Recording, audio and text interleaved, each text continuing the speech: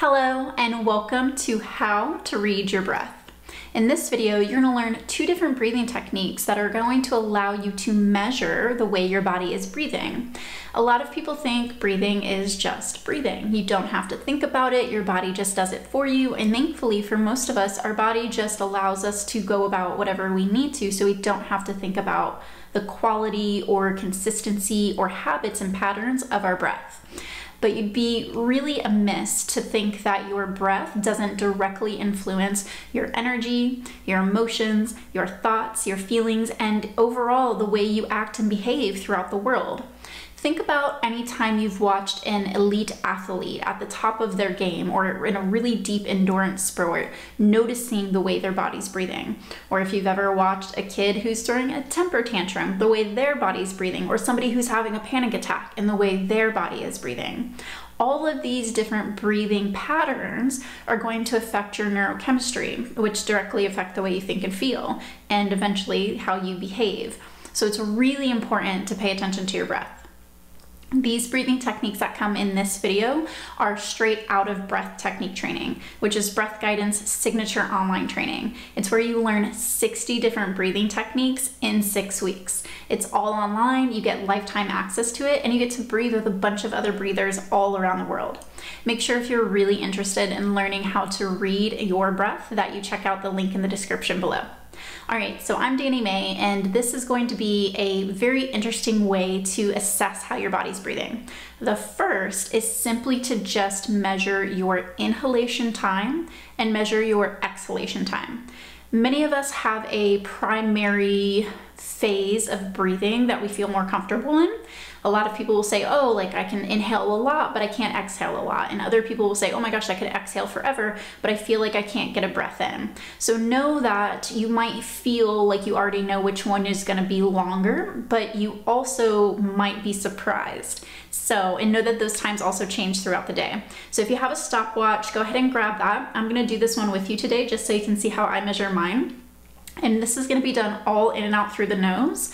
And this isn't, we're not trying to extend it forcefully. We're just trying to get a measure of how comfortably we can breathe in, how comfortably we can breathe out, and how long that takes.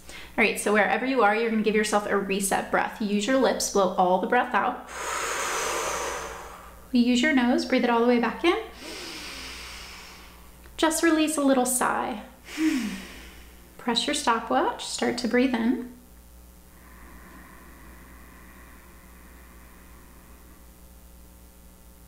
I got 5.7 seconds. Go ahead and let that breath go. Now take another breath in. Start your stopwatch, start to time it.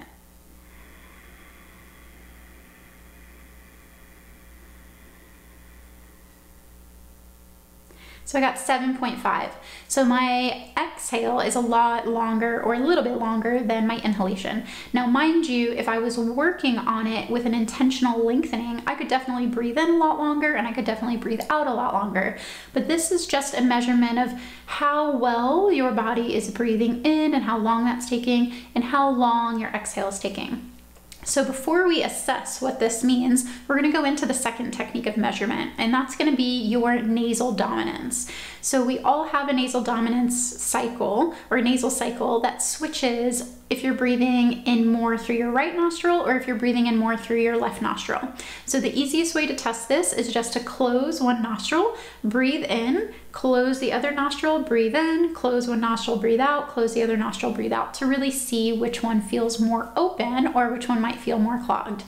Now, a little bit of a disclaimer, if you have a deviated septum, this is obviously probably going to be a little different or skewed for you because you'll primarily have one side that's always going to be more open than the other. But let's go ahead and see what yours is today.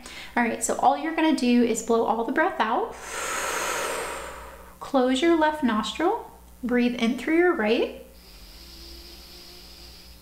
close your right nostril, breathe in through your left, close your left nostril, breathe out from your right, close your right nostril, breathe out from your left. So let's do that one more time. Just close the left nostril, breathe in through just the right. And then keep that open, just breathe out. And then switch, breathe it. And then breathe out. So I don't know if you can hear it for me, but this nostril is much more closed than this one. And you want to make sure that this is something that changes throughout the day. And everybody's nasal cycle is a little different, but you can notice that if your exhale is longer and your left nostril is more open, that there's a really good chance that you're going to be in a state where you have a little more energy and you're going a little quicker, and it might be a good time during the day to work out or get work done or homework done or go into that meeting. Now, if your inhale is a little bit longer and your right nostril is a little more open, it might be a good time to take a rest or maybe take a nap or listen to an audiobook or just get a massage or take a bath, or I don't know, whatever it looks like for you to like downshift your nervous system. Now, this could be different for you. We go really deep into the philosophy of why this is in breath technique training. So I really hope that you'll check that out if you're interested in learning more. But during different philosophies and the way your nervous system is operating, you have, through your autonomic nervous system branches, your sympathetic and your parasympathetic. And your body's constantly switching in between these different modes.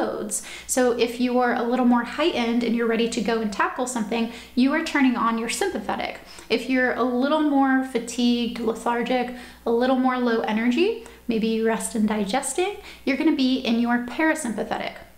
And the cool thing is that you can actually use your breathing, different breathing techniques and patterns and habits to switch yourself manually into either parasympathetic or sympathetic. So it's really helpful if you're lethargic and you're not feeling great, but you have to go and do this thing, to use a breathing technique to switch yourself into that sympathetic state. Or vice versa, if you're in the middle of a panic attack, nobody wants to be in that heightened sympathetic state that's a little out of control, you can downshift yourself into a parasympathetic state.